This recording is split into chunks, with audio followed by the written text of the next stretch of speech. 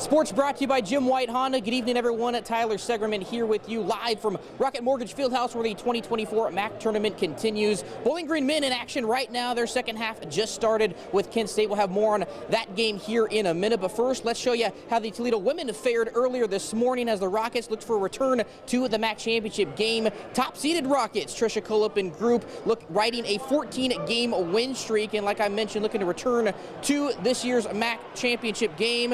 It wasn't a great start for UT, going nearly 5 minutes without a bucket, but Hannah Navarowski said enough is enough. A monster rejection on one end leads to Emmy Renat finding Sammy McConowitz on the other, and just like that, the Rockets are going.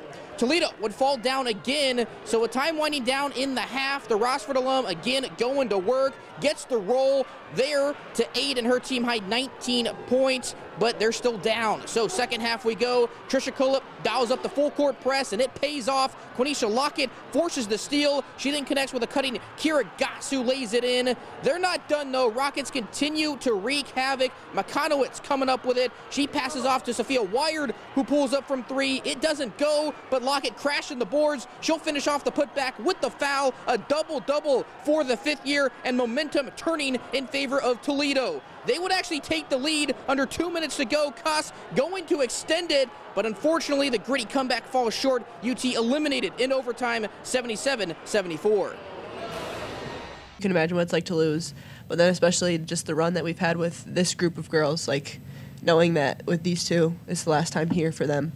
It sucks. It's awful. You don't want to be in this position, but we still got some basketball to play. I'm really proud of our kids. I don't want to take anything away from Buffalo. I thought they played exceptionally well today. I'm just sad that some of our shots didn't fall that we normally hit. Not everything that you see on a stat sheet is the game, and if you judged heart and soul, I'd give my team an A+. They played their tails off trying to compete in this game.